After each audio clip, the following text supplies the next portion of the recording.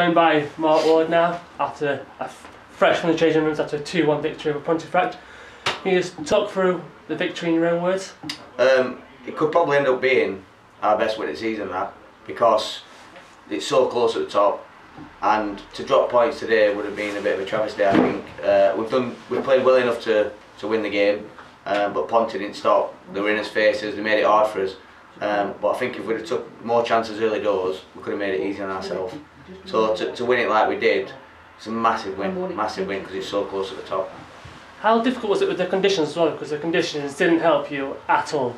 First off, no, we kicked into a gale force wind, played some great football, but second off it dropped, and that helped them really, kept them in the game because they weren't playing into the same wind we was.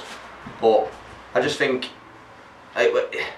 it's hard because we shouldn't have to go and try and win the game in them conditions. See it out, ride out the weather, and then attack them second half. I think we were a bit gung-ho first half and let them in a few times more than we should have done. Yeah, well, we play Pontefract again in a few weeks' time. What have you learned from this game going forward? That we're going to be in for a good battle. They're a big, strong side. They make you work for everything, every goal, every header, every tackle. So if we don't go there and roll the sleeves up, we'll make it harder for ourselves again. You mentioned it earlier that the title race now is, with especially Worktop losing today, Teddy winning, it's now wide open. How important is it to pick up these wins against teams that aren't necessarily challenging for a title but are down at the bottom? I think these points are bigger than the bigger clubs, the 4 that are really going for it, or the 5 that are really going for it, because you know your lads are going to be up for them games because they're against so-called better opposition. So when you look at the table and you see a team down there, sometimes you don't give them the respect that they deserve, and it ends up a battle like today or other games. And if you drop points to the lower teams, it makes the bigger games even more important. Yeah. So I believe it's the team that drops less points to the so-called poorer teams that will go on and nick it.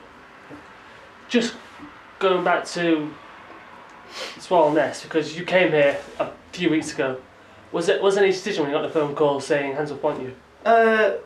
Not really, because Swallow Nest gave me my first opportunity, and it's a club that are wanting to go places and they've got good ambition, and I wanted to be part of that. But then obviously the phone call come for a club like Handsworth Parramore's, who are probably 5 or 6 years ahead of Swallow Nest. It's a great opportunity for me to work with better players, and a club that's heading in the right direction, a bit further on in the footballing scale. So it was difficult, but I'm happy with my decision, so just do the best I can. Thanks for that.